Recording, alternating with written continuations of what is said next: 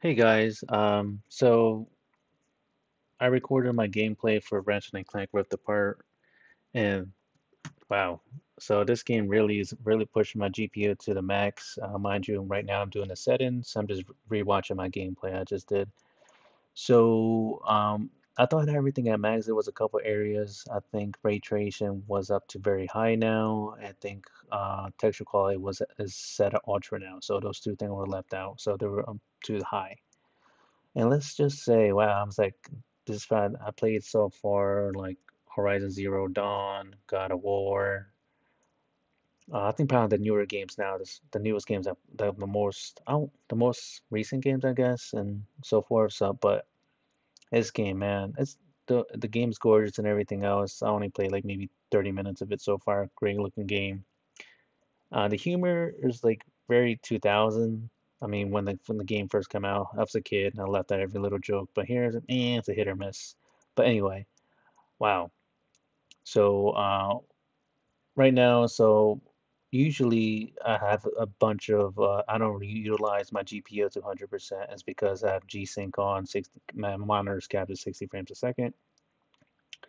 But right now it's hovering around like between 90 to 100%, even though at 60 frames. Usually I do have some wiggle room between my GPS, probably 80% max compared to Horizon Zero Dawn or God of War. Like I never use 100%. It's just because the G-Sync's on lowest FPS, so less strain on my GPU. But this game, man, also, never my 4070 Super has 12 gigs of VRAM, and I'm already at 11 and some change. I think that's allocation, and this is actual usage, but I've never seen it that high before. I think Horizon is probably like 10 or 9, I believe, where everything maxed out. But this one, wow, this game like really, you know, does stress my GPU and so forth.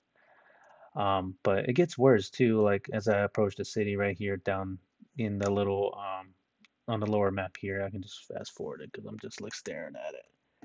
And it just drops to low 40s right here too. Like never have seen that before. I don't play the newer game. This game came out what 2 years ago and it's like kicking my 4070 Super butt.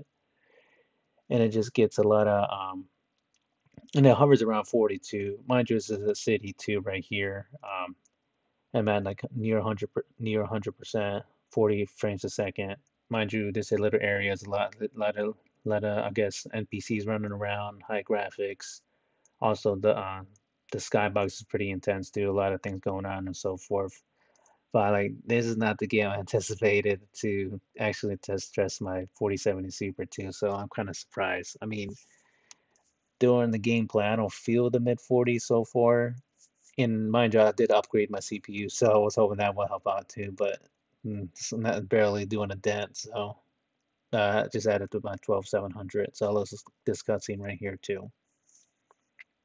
I didn't want to record at the same time while I'm playing because I get distracted, so I'm just gonna probably do it this way, record it, and then talk over it later. So as you can see, it's like hovering about 40 and 50 with everything going on too. But it's a gorgeous game, don't get me wrong. I didn't know it was this good. I've seen just gameplay videos.